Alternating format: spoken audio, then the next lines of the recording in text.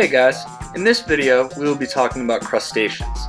Just to get you grounded, crustaceans are a subphylum within the larger grouping Arthropoda, and are therefore related to insects, spiders, and scorpions. The species of crustaceans we will be discussing live predominantly in marine environments, but like their arthropod relatives, have hard exoskeletons made of chitin. These exoskeletal components protect the organism and allow it to move.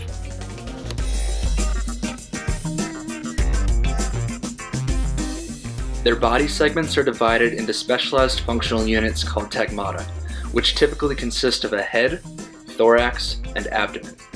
Crustaceans also have jointed appendages, which serve a wide variety of feeding, sensory, and locomotive functions. These appendages are sometimes biramous, meaning branched at the end. Crustaceans spend their early lives as tiny planktonic larvae. All start in a distinct larval stage called the nauplius, then develop into adults by passing through several different developmental stages. To move from one stage to the next, the organism will molt, shedding its old exoskeleton and growing a new one. Many of the species we have seen so far are part of the most iconic class of crustaceans, the mighty Molluscostraca. This class includes the decapods, which possess a well-developed carapace that protects the brachial chamber. This is where the organism's gills are located. Decapods always possess 3 pairs of feeding appendages called maxillipeds, and 5 pairs of periopods. Anterior periopods are often clawed and used for hunting and defense. Lobsters are large benthic decapods that possess a heavily sclerotized exoskeleton and well-developed abdomens that end in a tail fan. This tail fan is made up of a telson and appendages called uropods. Shrimp possess a similar body plan, but are generally smaller in size and have a long pointy rostrum that protrudes from the head. The head contains 3 pairs of feeding appendages called maxillipeds, and long pairs of antennae that serve as sensory structures. Shrimp walk with their periopods, swim forwards with their pleopods, and dart backwards by rapidly beating their urosome and telson. Crabs are decapods with a wide, flat carapace and dorso-ventrally flattened bodies. Their abdomen is reduced to a sclerotized flap beneath the thorax, and do not possess uropods or a telson. Crabs, shrimp, and lobsters are familiar to most people because they make up some of the most economically valuable marine fisheries on the planet. But crustacean diversity extends far past what just shows up on our dinner plates. Let's take a look at some of the other classes.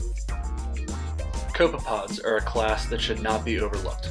These entirely pelagic organisms are critical links between primary producers and higher trophic levels in marine ecosystems. Copepods also play an important role in the ocean's biological pump, which transports organic carbon from the surface to depth. Let's take a look at some copepod anatomy. These organisms have a single median eye, long first antennae that are used for locomotion, and setose appendages that help the animal resist sinking. Their bodies are divided into a 5-segment cephalosome, a 6-segment metasome, and a 5-segment urosome.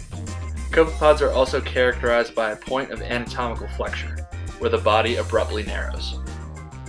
Unlike the free-swimming copepods, the Cirripedia, aka barnacles, spend the majority of their lives firmly attached to hard substrates. Life as a barnacle begins like most other crustaceans, as floating naupliar larvae.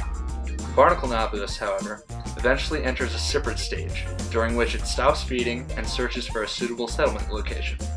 After attaching to a substrate, the carapace morphs into a mantle of calcareous plates that enclose the body, and thoracic segments develop into feeding appendages called cirri. These animals are filter feeders and use these feathery structures to sweep plankton, detritus, and other tiny prey into their mouths. The groups of crustaceans I have highlighted represent only a minuscule fraction of the diversity that exists in the world's oceans. We are constantly discovering new species and deepening our knowledge of how these incredible organisms support ecosystems, economies, and cultures.